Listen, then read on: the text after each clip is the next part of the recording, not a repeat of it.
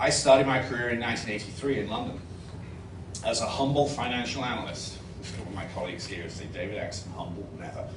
But anyway, I was given a PC. They did have PCs in those days. They weren't very portable. Luggable might have been a better description.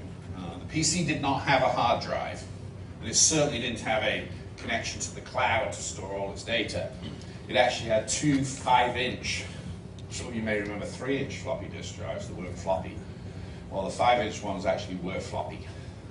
You could bend them, you could play frisbee with them, they were really cool. One of those disks was the program disk, and the other was the data disk. The program disk in those days was the Excel of its day, which was Lotus 1, 2, 3. And the data disk was where I stored my files. And as a humble financial analyst in London in 1983, what did I spend my day doing? I mucked about with spreadsheets.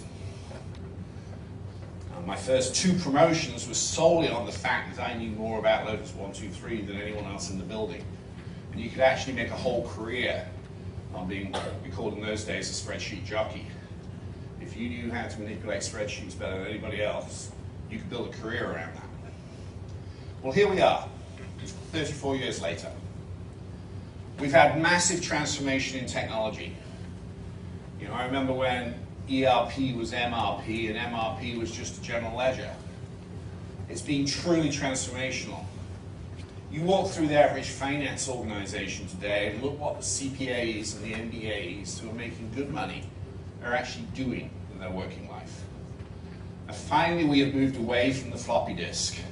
We may even have moved away from the hard drive. We've moved from Lotus to Excel. But by current benchmarks, 65% of an average finance professional's time today is still spent mucking about with spreadsheets. Can you think of another area of human existence that has been less impacted by technology over the last 34 years? It's true. It's the world we live in. And I've been waiting for the hype to match the reality around technology.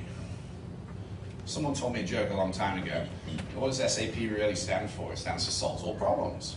And I've been waiting. And we're getting close.